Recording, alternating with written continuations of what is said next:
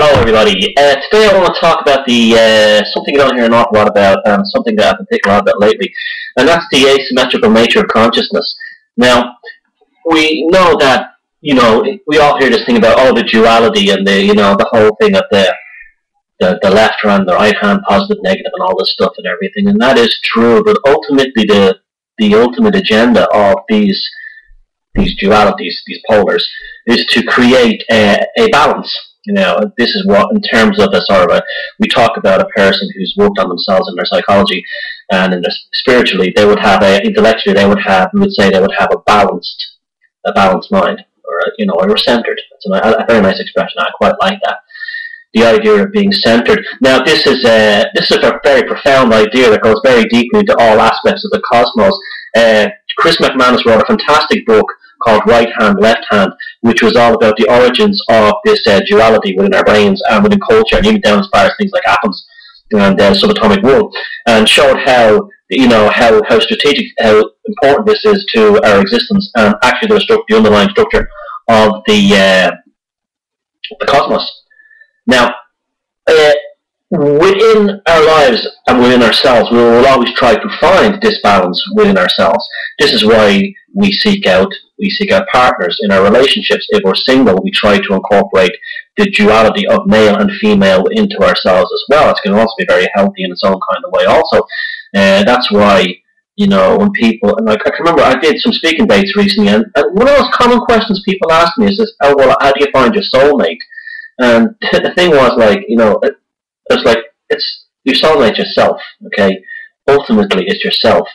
Now, I have an uncle who's a transsexual and transgender, and he became a woman. And hopefully he isn't watching this, but I think I know why he became transgender. He was very closely to his. Now, I'm not saying he did anything wrong. This is not what I'm implying. I'm just underlying my theory of why he actually became transgender. He had a very good relationship with his wife, and they were a very, very happy couple.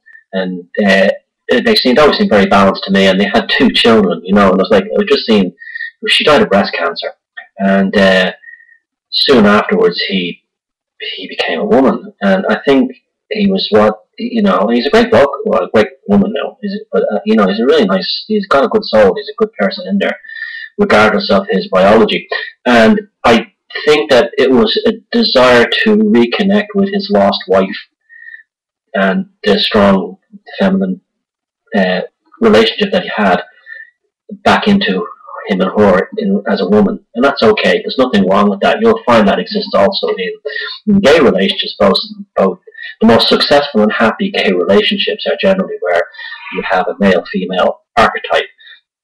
But that's very crude language. It's really about an energy giving and receiving thing within either the lesbian or the gay couple, and indeed the heterosexual couple. And then, more importantly, taking that down to deconstruct that within the individual. Now, we talk about people being centered. Well, this is actually can be a pin. If your underlying consciousness is centered, all you have to do to get it centered is actually begin working on yourself. And there's 2 paths to that: there's self-reflection and creativity. That's why artists tend to see that the world is a mess before anyone else, and that's why artists understand that we live in a distorted construct, and that's what their art is about, whether it be music or anything. Now, creativity and working on yourself together is the best one of all. If you can do that, you're really flying. And that's why, and this can be, like I said, if we put people under MRI and we see their brain activity, or someone we would actually say is centered, such as, someone who's working on themselves, even if they're not well, they're still working on themselves in a creative sense, in a self-reflective sense. Their frontal lobes of their brain, you'll see the electrical activity is perfectly balanced between the frontal lobe and also between the limbic parts of their brains. You can see that there's the duality within the actual MRI readout, where a psychopath who's incapable of working on themselves because they're not connected to the underlying same consciousness the rest of us are. Their brains process information chaotically, and you can see that the psychopath is indeed not centered. Now, you can see this trust for the asymmetry of consciousness, particularly in native peoples.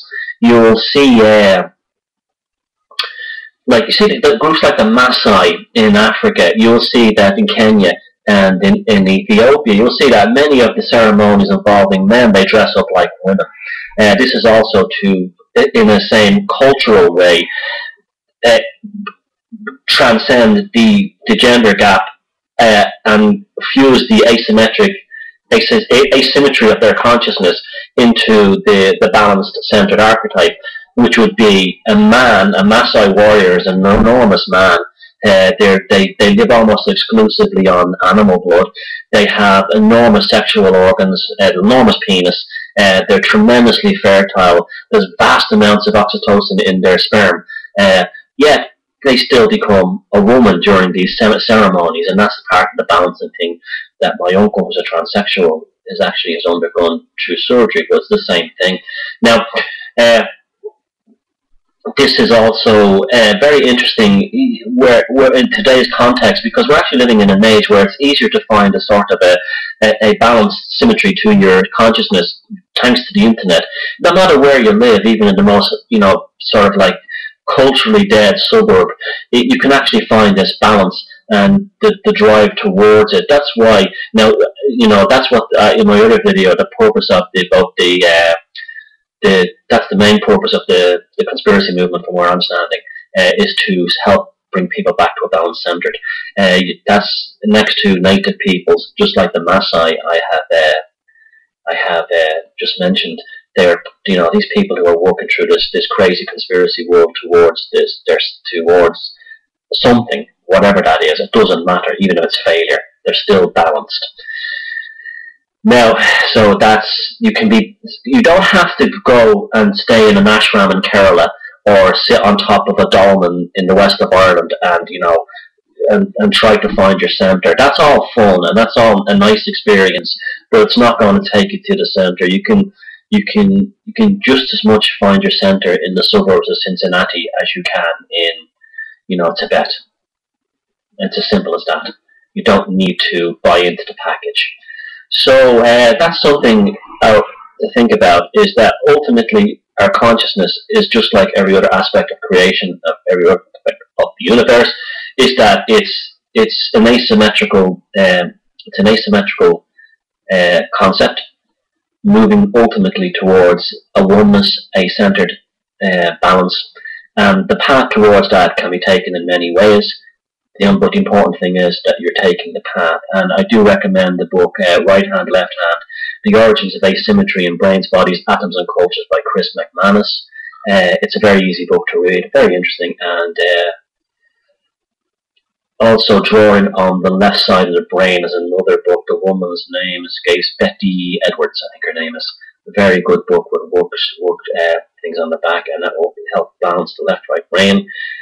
That will, as a result of that, will help balance, to extrapolate that further into your consciousness, and then you'll find you'll have a better life. So you don't have to sit in a wigwam, smoking a peace pipe, or you don't have to go into a sweat lodge listening to some new age guru, talking crap, with stolen wisdom from the natives peoples that his ancestors wiped out.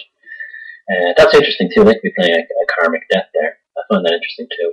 So anyway, like everything else in life, it's ultimately a solitary path, and that solitary path is an asymmetrical one back towards being the center. So that's it, the asymmetric nature of consciousness. Thanks, bye.